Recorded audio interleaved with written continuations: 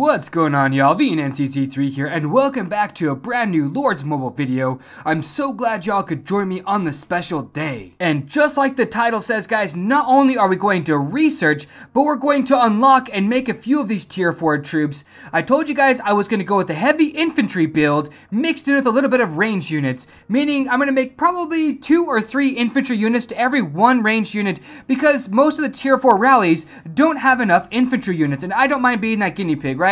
And so if you guys are curious, know the actual unlocking of tier 4 troops isn't nearly as expensive in resources, times, or gems, or any of that stuff as it is actually getting to there. It's the army defense, army health, and the army offense that takes the most amount of time, effort, and resources, and it's only like, what, 11.3 million gold to unlock this troop, and it's about 39 days. Real quick here, a question I commonly get asked is, VNNCC3, how much money have you spent on this game? And here's the real talk answer, guys. It's around 6,000 US dollars. And a lot of folks, man, a lot of folks are going to make comments about that. And here's my most favorite comment I'm going to read. And I got to get into character for this, guys. Got to pick my notes a couple times. All right, okay, we're good, right?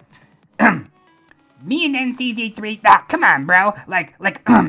There's no way. There's no way you spent that much money. Like, quit lowballing it, man. Like, T10 troops are like $100 million, man. Like, congratulations. Your dad's credit. Like, look, man, a lot of these people are either 1, just talking shit to talk shit, or 2, don't know what the fuck they're talking about, or 3, have wrongfully spent their gems if they are already at T4 or really close to it. And you know, look, here's my typical response to those kinds of people. A large amount of gems I get are from the Colosseum, Treasure Trove, and many other things. Like here, I'll name a couple of them, right? Gold boxes that you get from your guild, and monster hunting. And that's just to name a couple of them, man. I've gotten hundreds of thousands of gems from gold boxes and just monster hunting alone. But guys, I don't want to be disheartening, but here's the real truth, okay? It's going to cost you roughly 8 to 10,000 US dollars to get to T4 by now. In about a year, it's going to be a little bit less, but here's the real kick in the fucking nuts, guys.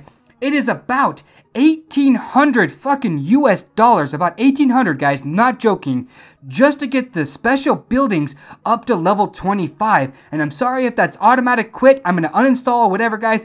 I just want to give it to you guys straight. The only real unfortunate part about all this research is I only have a 10% research boost, guys. All I'm saying here is the research report is a really good pack to buy into if you're looking for the cheap gold, but the Oracle's Blessing pack is actually by far, hands down, unchallenged, in my opinion, right? The absolute best gem pack to buy into if you're looking for things like speed ups, boost, all that good stuff. It's got, at the $100 pack, it gives you a 20% training boost, which is absolutely amazing. A 20%, if I'm not mistaken, a 20% building boost, which is pretty okay.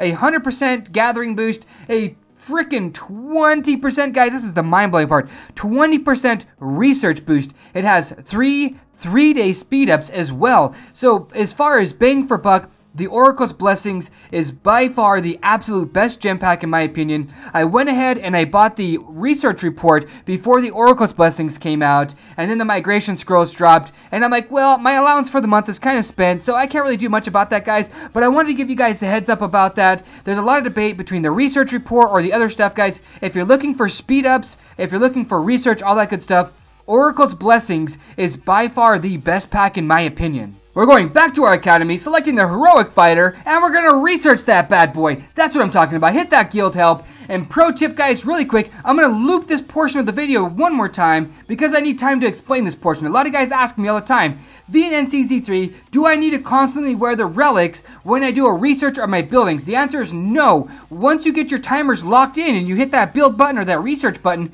you're free to do whatever you want to do with your gear. There's no penalties whatsoever. The only penalty you suffer is from gathering. It does a 2-check process. That's before you leave and when you arrive. So you want to make sure you wear all of your gathering equipment. As soon as you hit all your destinations, you're free to take it all off and do whatever you want to do with your gears. The same applies for your talent points, so you can feel free to respec after you get your timers if you're on a longer building or research. Pro tip of the day, and I'm pretty sure most people actually do this, but in case you don't, I did this for my level 9 and level 10 researches, and that's wait till there's a hell event. specific only to research or buildings or whatever it is that you're trying to max out, because the stage 3 events usually have a really big payoff, not to mention you usually score really high up there in the ranks when you're maxing that out. Special shout out to Bonquisha for lending me 10 million gold so I could start my heroic cannoneer research. Let's collect these turf quest rewards, and I wanted to show you guys what it takes to make and I'm talking about just a batch of 5,000 tier 4 troops. This goes for the infantry, ranged,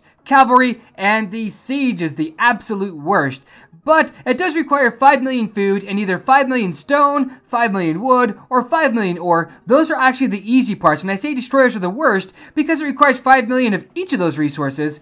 Here's the real kick in the nuts though. It requires 2.5 million gold, 2.5 million gold, to just make 5,000 of these tier 4 troops. That is the real kick in the junk. Thank you so much for tuning in today. I really hope y'all got some value out of this video, and if you liked it, then please hit that like button and don't forget to tell a friend. I cover everything from free to play all the way up to high-end gameplay, and I even have a Coliseum series where I share all of my tips, tricks, and strategies so that you can also obtain rank 1 in the Coliseum. So if you want to be notified when I upload videos, then please hit that subscribe button. But if you're already a subscriber, I want to give a huge shout out to y'all because of all the crazy support y'all have been giving me. And I'm telling you guys, it really does mean the world to me, and it gives me the drive to continue to upload Lords Mobile videos. But y'all know what I'm talking about though. Love, peace, and chicken grease.